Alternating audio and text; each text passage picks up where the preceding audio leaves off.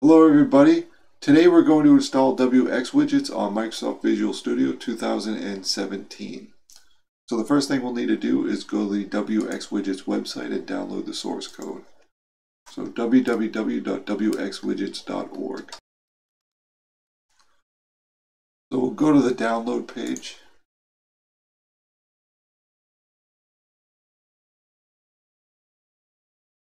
And download the source code.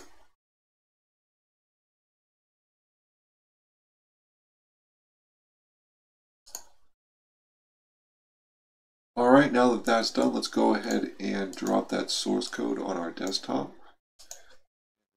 and extract it.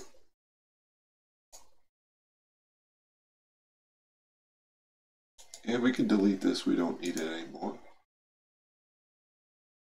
To build the wxWidgets library, we can just go into the Build folder and the MSW folder. Scroll to the bottom.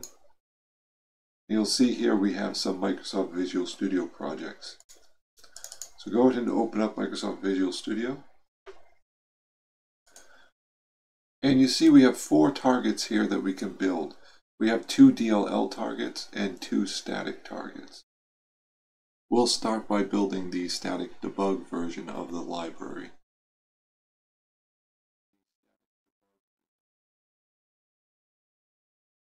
Next, we'll compile the DLL debug version of the library. And now we'll build the DLL release version of the library.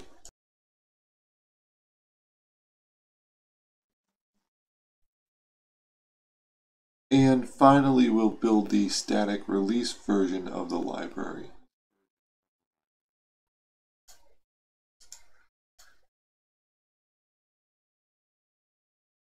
Alright, now that that's done compiling, let's go over to the wxWidgets source code directory and take a look at the directory structure.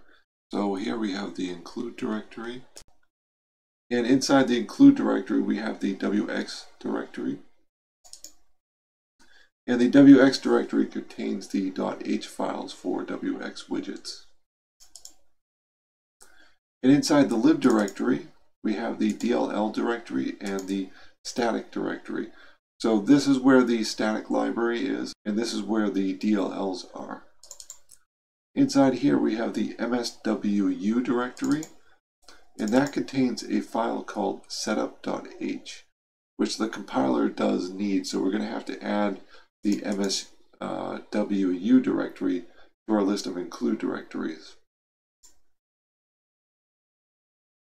Okay, let's go ahead and start our Microsoft Visual Studio project.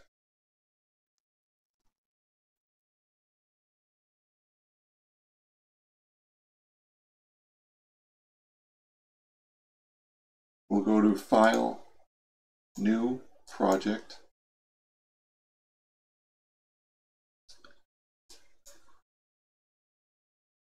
We'll do a C++ empty project.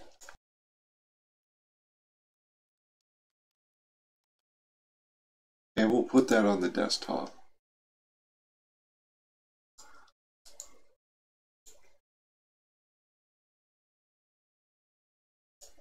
So let's just add a main.cpp file to this project.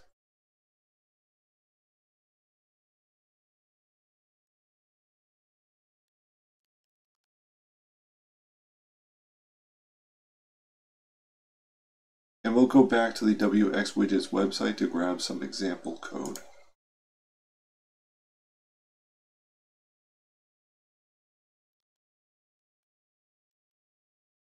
Let's go to the Hello World in wxWidgets page.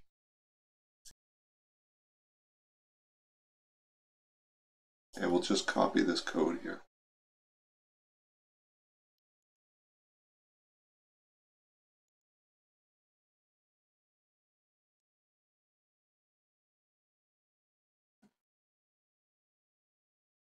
Alright, now we'll go to Project, Properties, and we want to make sure we're on all configurations.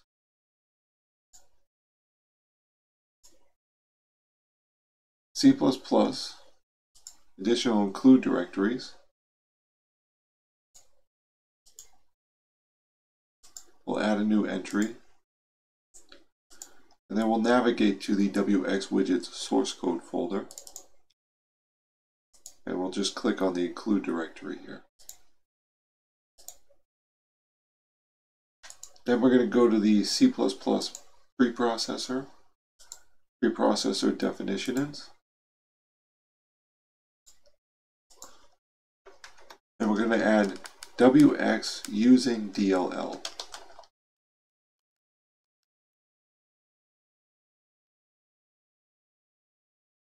And finally, we're going to go to the linker tab, additional library directories,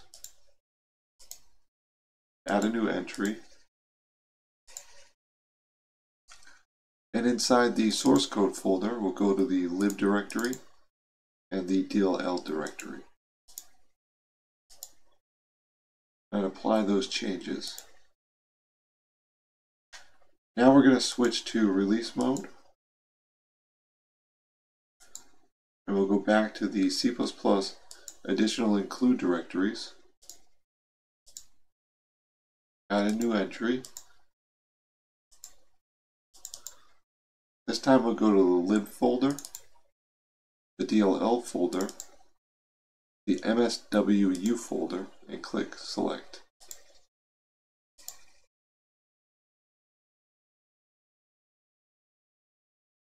Now we'll go to the linker tab, input, additional dependencies.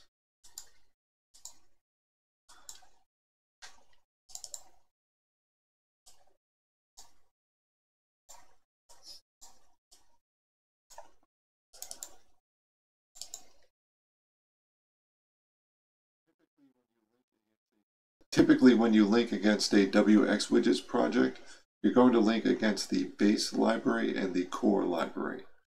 So we'll add base and core to our list of additional dependencies. So here we have the base library. So we'll just copy this name and paste that in.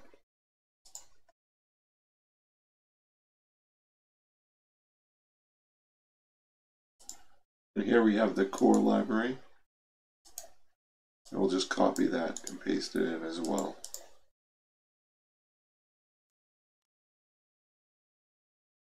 Now we'll copy both of these, apply the changes, and switch to debug mode.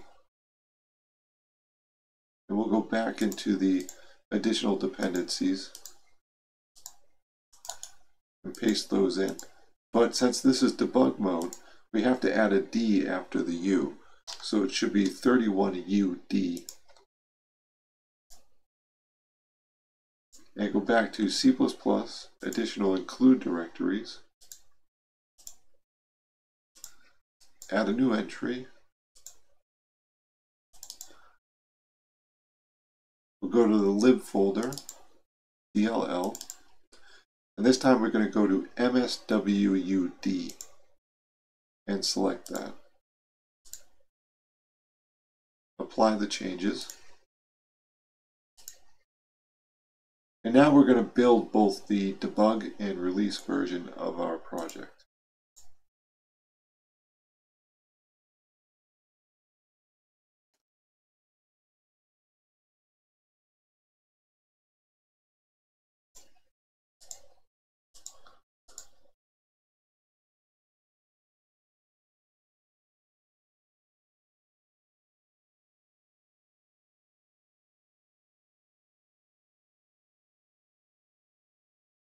All we have to do now is copy the DLLs into our folders.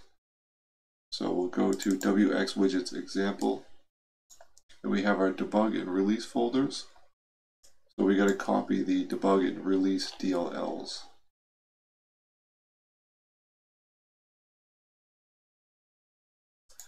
So here is the release version of the base library. Now we just need the core.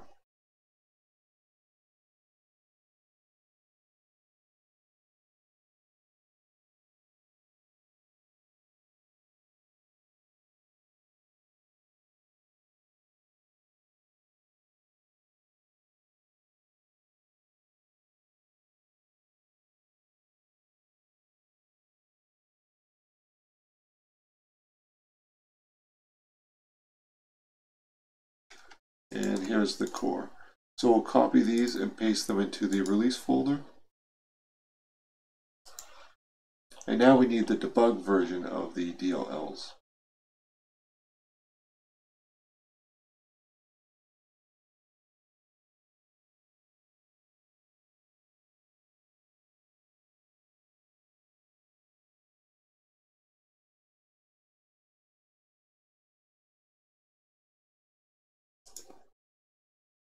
So remember, the debug version of the base library has a D after the U.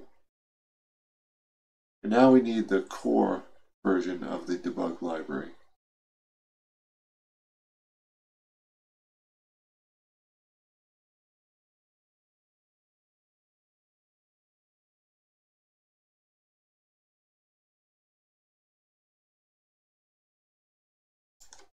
Okay, so we'll copy that and paste that into the debug folder.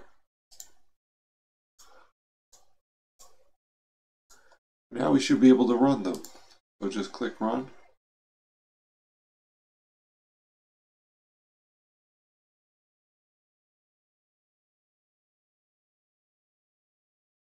There you go, and we'll do the same thing for the debug version of the project.